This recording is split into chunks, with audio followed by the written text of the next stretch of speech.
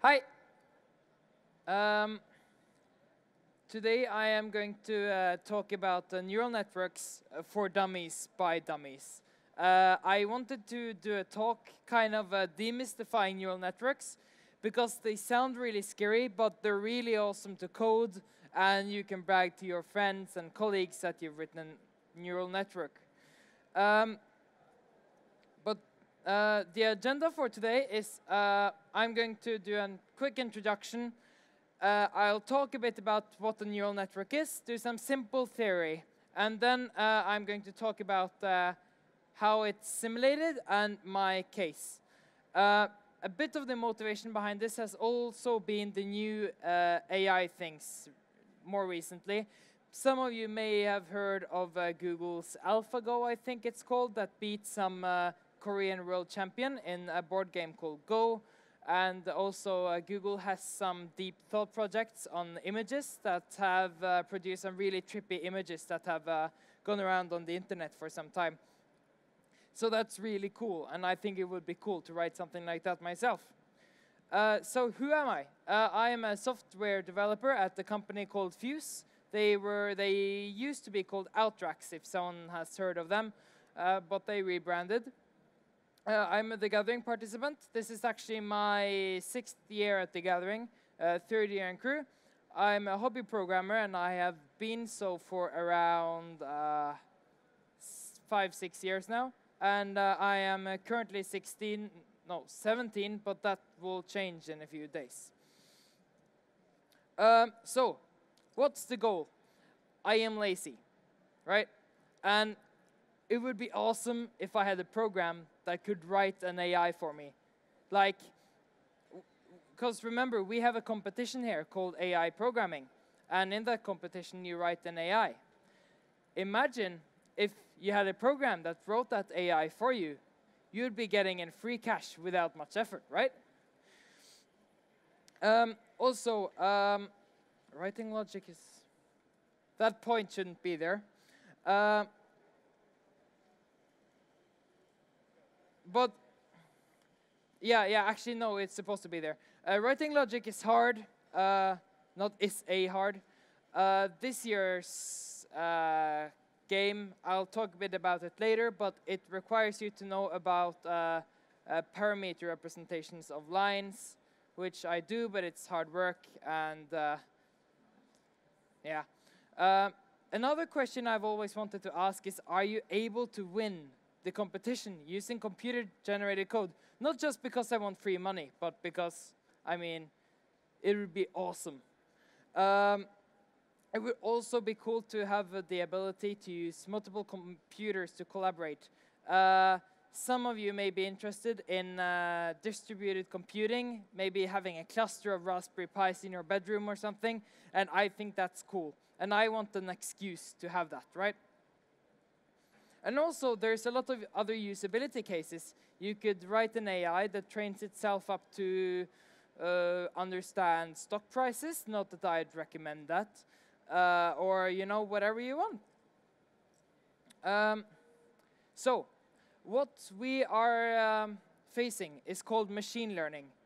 It's pretty simple. It's when the machine learns the task by itself. You don't really have to tell it what to do. You just kind of give it boundaries and how it's supposed to learn it. There are many types of machine learning, and they have been around for a while. This is what we want to do. This is our task. There are different types of machine learning. There is supervised learning, which means that the AI is given an input, and it's given the output we want it to have, and then it adjusts itself so that it maps the inputs to the outputs like they should. This way you will kind of generate a formula that that gives you the output you want. You also have unsupervised learning, which is when the AI is given a set of inputs and outputs, but it isn't given anything more. It just has to figure out how it works for itself. There's also a third type, which is reinforced learning, which is what we want. In reinforced learning, the AI is constantly interacting with the world and is doing a task. And now and then we tell the AI how good it is at doing the task. And then it will adjust a bit and see if it does the task better. And if it does the task better, we'll use that, and then we'll continue on like that. It's kind of like, you know, evolution theory. We're trying to breed a bunch of AIs, and we're trying to find out which AI is the strongest chance to survive, and we take that on. Yeah, that's what we want. But why? As I said, it's cool. There is a lot of projects using it nowadays. I think Siri uses a neural network. AlphaGo uses a neural network, as I've said, but also experience. There's a lot of experience to gain from this, like programming for distributed computing, like I wanted to do as a part of the project. And also just, you know, all the times you code, you get the experience, so why not? So first, what is a neural network? In layman's terms, I would describe it as a virtual brain, right? Your brain is built up of millions of billions of small neurons, and they don't do much alone, but when you group them together and you connect them together, they do surprisingly much stuff. We can simulate brain cells, and we replace the black magic that happens in our brain that lets us think and exist with simple operations. So, for instance, in my example, I'm just using things like addition, multiplication, and even calculating average, stuff like that. There's no really any formal definition of what a neural network is, but Wikipedia had two good ones. Something that contains a set of adaptive weights, for example, numerical parameters that are tuned by a learning algorithm, which means that it has numbers and you can tune them so that it acts more like you want it to do. Or a capability of approximating non-linear functions of their inputs, which means that basically the capability of generating a non-linear function which is as close as possible to what we want it to output. There are also different types of neural networks, right? There's a lot of stuff. Maybe you've heard of multi-layer perceptron. Maybe you've heard of deep learning. Deep learning is very popular with Google and the big guys. And also convolutional neural networks. A multi-layer perceptron is when you have multiple layers and you kind of you start with a start nodes or cells, and then you have different layers with cells that are connected to each other, and then you simulate one layer at a time until you reach the end. Deep learning works a bit differently. You kind of layer on top different layers that does different stuff. For example, one layer may take an image but convert it to a vector or maybe a scalar or something like that. And you just stack them on top, and then you can adjust numbers inside them to make it act more like we want it to act. We also have a convolutional neural network, very interesting word, which basically is made to mimic how our visual cortex in our brain works. In our brain, there are cells that are on top of the nerve cell from your eye. And they basically map to the different cells in our eye that see light, and they handle that information and take it on. So in the convolutional neural network, you'll, for example, have input nodes sampling a pixel at a time, one per cell, and giving that on into the network. So I read a bit about it, but I didn't really like the layer approach. I wanted something a bit more organic. It probably already exists, but I couldn't find any name for it. But this is how I designed my network. I made different types of node. Every node type, the difference between a node and a node is that they have unique operations that they do. One node may be multiplying two numbers, one might be dividing two numbers, one might be doing the average, and there's even support for stuff like you could have a sine node or maybe a vector node, though they are very computationally intensive relative to the rest of the nodes, so you'd have to get some kind of probability weight on them to not slow down your AI too much. Each node does a simple operation and passes it on. Each node has an input and an output, and it basically grabs all the inputs and does something with them and outputs it to as many nodes as you want. Entry and output nodes are used to give and take data from the network, and then nodes are connected together using connections. Something that's interesting about connections is that they have a scalar. I don't know how you pronounce it in English. That can be adjusted, so you can the AI can randomly select how much a connection actually means to the node that gets that data. It's all about creating more variation, so there's more possibilities of things. Here is a simple visualization. I made it in this presentation tool that I've never used before, but it looks really good, so I chose it. So pardon the ugly line art. But basically, the concept is that we have inputs, and they can be randomly mapped to any node, including outputs. And then we have point cloud, which consists of the rest of the points that aren't inputs or outputs. They do all the mathematical stuff. And then they have connections out. They can have connections back to somewhere before them. It doesn't really matter.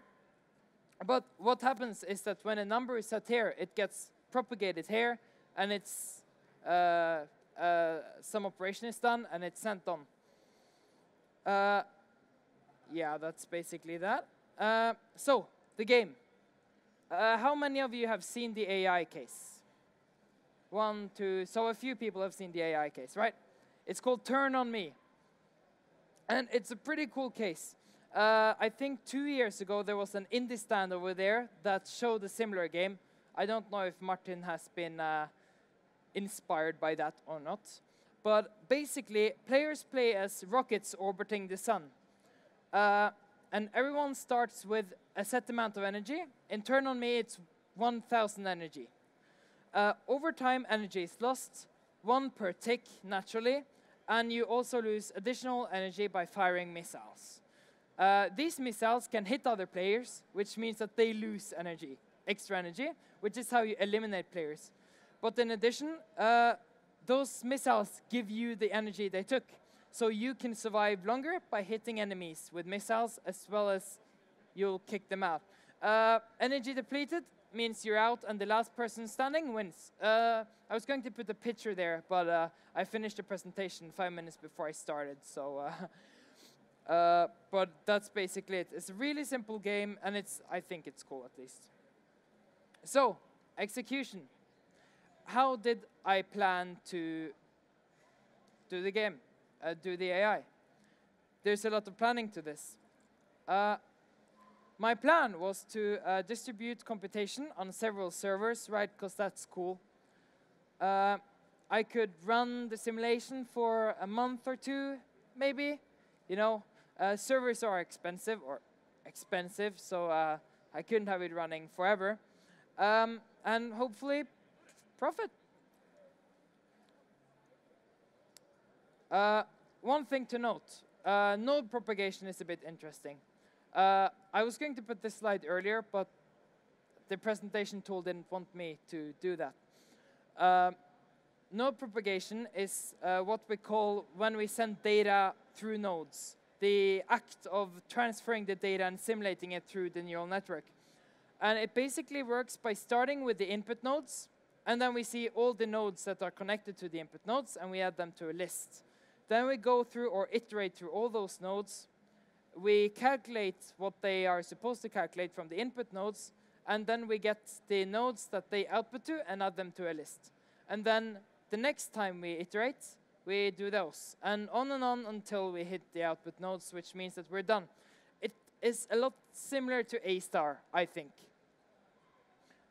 or at least how A star iterates. Here's an example. I tried to show to my best how it's supposed to propagate. But basically, all these input nodes are done on the first iteration. And then we get all the nodes that they are connected to. So in this case, this node, and this node, as well as this node. And then on the next iteration, we go through and we look at the input values, which for this one is this and this. We calculate the value and then add this to the list of nodes to do next round. Same with this. Get the input value from here and here. Calculate, add these to a list. But this one is already calculated. So if we add it to a list, there will be an infinite loop. So instead, we just do it next round, which gives some issues, which I'll talk about. Also, it means that the outputs are reached at different intervals, but I mean, that's not really a big issue. The biggest issue is the fact that the value from here sent back here will not be simulated because this node has already been simulated in that tick of the simulation. So, another question is, how do we input data into the network? The game has a variable amount of missiles and players, which is a huge issue. This is designed to work with a fixed and predefined set of inputs and outputs. If the game has a variable amount of missiles and players, we're screwed.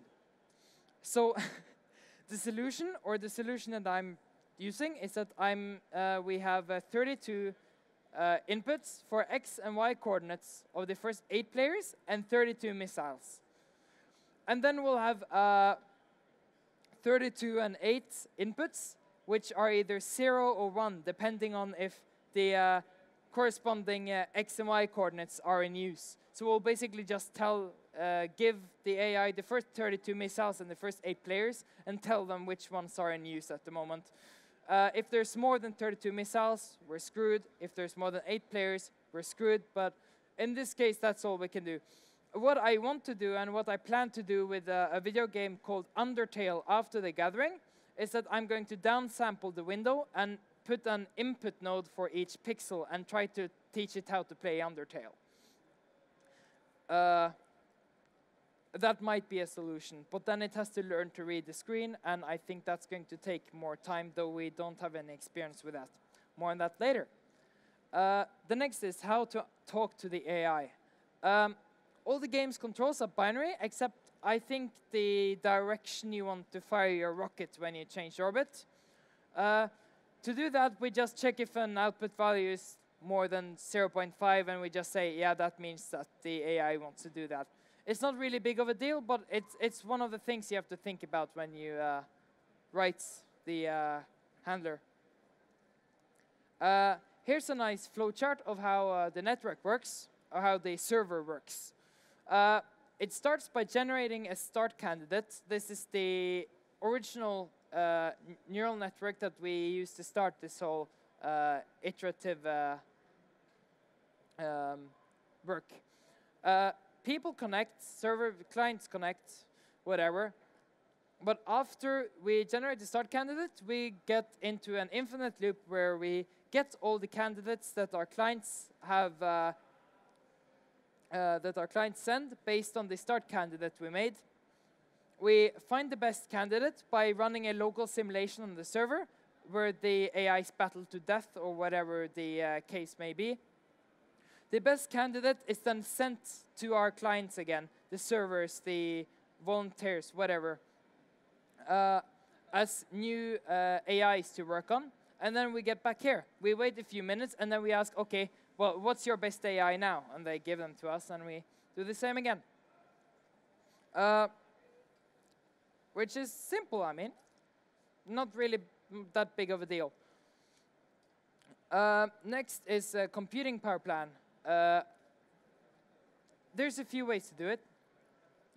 My plan is to buy cheap VPSs, virtual private servers, right? You can buy like a month at DigitalOcean or whatever for $10. Amazon probably has something like that. Google has something like that. not that big of a deal.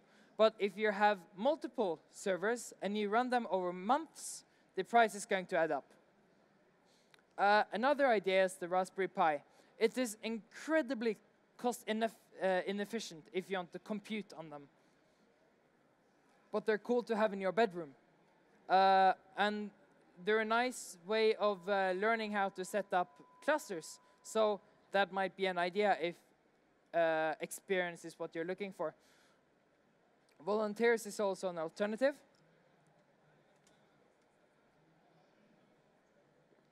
Have a few friends that are not using their PC this weekend. Ask them to run your client.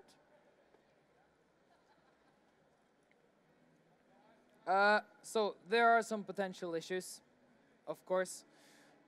A VPS costs money, as I've said.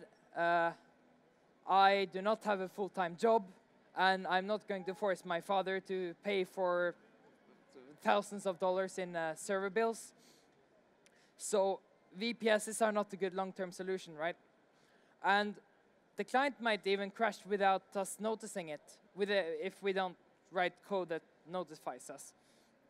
But it's easy to forget to check if they're still running. And when you have 10 virtual private servers, you're not going to check everyone, right? You're going to open a few and be like, yeah, they're still running, fine. And then you'll find out that, shit, 5 of them are down and 2 days before the competition ends. Another issue is that this project is a lot larger than originally planned. Will I make it in time? And that's the fun question here.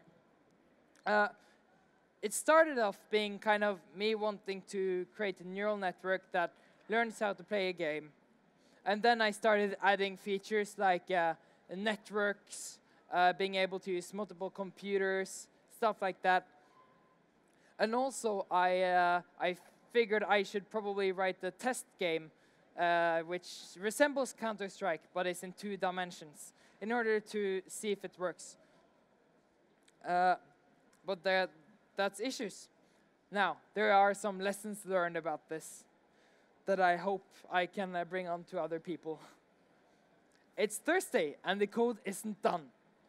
And that happens, right? There's always party coding. But the issue with a neural network is that you can't finish 5 minutes before the deadline, because you need to give it time to grow. You are basically a virtual botanist, and your neural networks would be your flowers or whatever. You need to give it time. The obvious fix would be that VPSs are even cheaper if you pay by the hour and don't only use them for 2 days. So you could fire up 50 instead of a few for a month. And that might work. But the biggest issue is that code takes longer time than expected to write. You think something is easy, and then you hit some technical barrier, and you use time trying to figure out how that works. I am a bit too obsessed with trying to make things elegant, which means that I waste a lot of time sitting on my ass thinking, no, I don't want this solution because it's not really the best. And so I waste a lot of time trying to find a better solution, which throws away a lot of the time. Unexpected bugs is a huge issue. I tried my simulator, and it's glitching. Yeah, I tried my test simulator, and it's glitching. And as I said, time is a limit. We need a lot of time to generate the AI.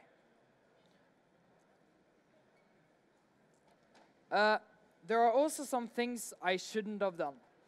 I continued to write and bug fix my test simulator well into last night. If I would have, for example, used that time to finish other stuff, write the simulator for the actual game, then I might have had that process running in the background now simulating for me while I'm speaking, instead of me having to rush back to my seat to code. I also shouldn't have over-engineered the system. I mean, this is going to be awesome the next gathering, but I might end up with no AI this year because of this, which it's not really good, but I mean, there's something to learn from it. So it's time for some reflection, right? What could have been better? I should have planned more. I thought I had it all planned. All the software, all the features were planned from the get-go almost. But I should have thought a bit more about how much time things would take. Maybe the solution is a bit overkill. You don't need clustered neural network generation for something like this, right? But next year, for real, it's going to happen. Yeah, definitely. Another thing was, let's see. Yeah, I mean, I just have to write it. So it's sad for this year, but at least next year there's going to be something. And yeah, that's basically all I have about that.